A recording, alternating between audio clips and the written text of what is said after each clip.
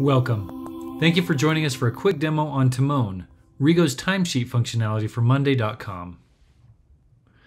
TiMone is intended to provide our customers with enterprise-level functionality to use timesheets and manage timesheet-related data within the Monday.com application. This functionality also allows you to facilitate how team members can enter their time and time tracking into the system to ensure transparency, accountability, and enable team management-like functionality to be able to properly prioritize work and any work that's actually executed to be able to provide cost and time management for those activities. So what you're seeing right now on the screen is a Monday.com workspace.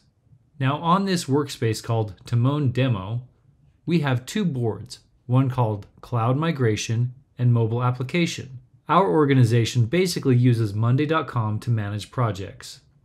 Now you can see where in each one of these projects we have a series of tasks, and along with those tasks, we have multiple phases or groups within our projects. Similar to how Monday.com allows you to manage your activities, we can assign activities to specific persons, and we can also control current statuses through this column right here.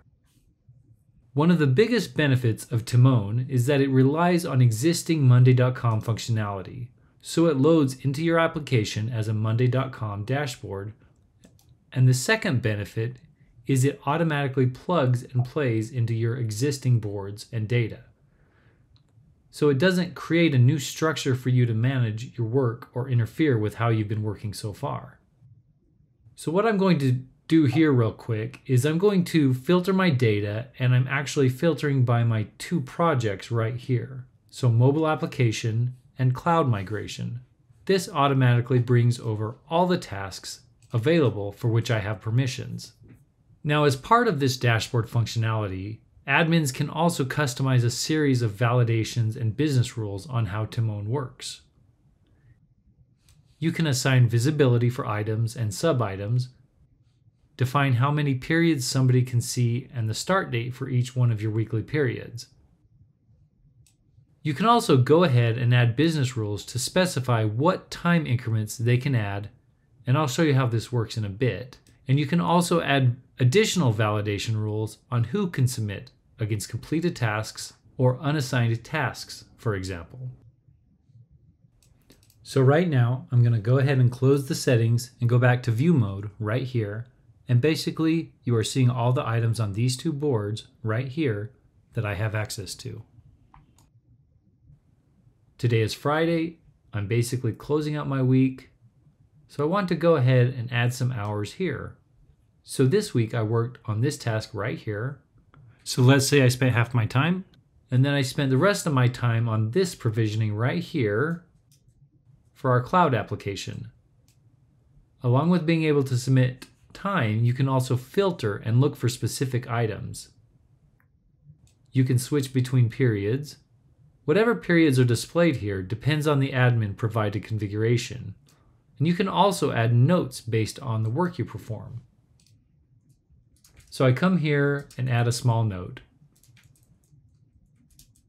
Now, as soon as you add notes to the system, you can see it now gives me the option to edit or view that note. Now, along with this, and as mentioned earlier, there's admin level settings that you can use to restrict how people submit their time, what items they can submit their time against, and certain business rules like the increments of time and similar that they can use. For example, here this system only allows us to enter time on half-hour increments, and you can see the error flashing whenever I try to do something less than that. At the same time, I am not able to save if my timesheet has any validation issues. So I'm just going to switch this back for 4.5 hours. At the same time, as you are entering the hours, you can see a total per row, and you can see a total for all of the items being displayed on screen.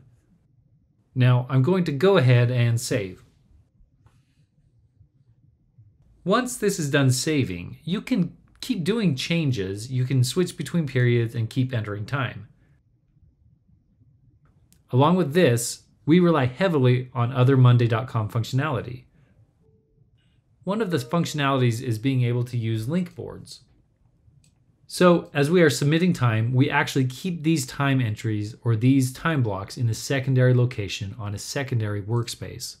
Along with that, we come back to the corresponding boards and we link the items for the time logs to the corresponding activity and the resources we are working on. This enables you to do additional items like mirror columns, aggregate the hours, and report on the related time logs for this activity.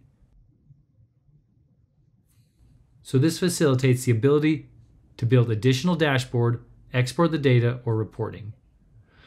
As always, we appreciate your time. Thank you for joining us today.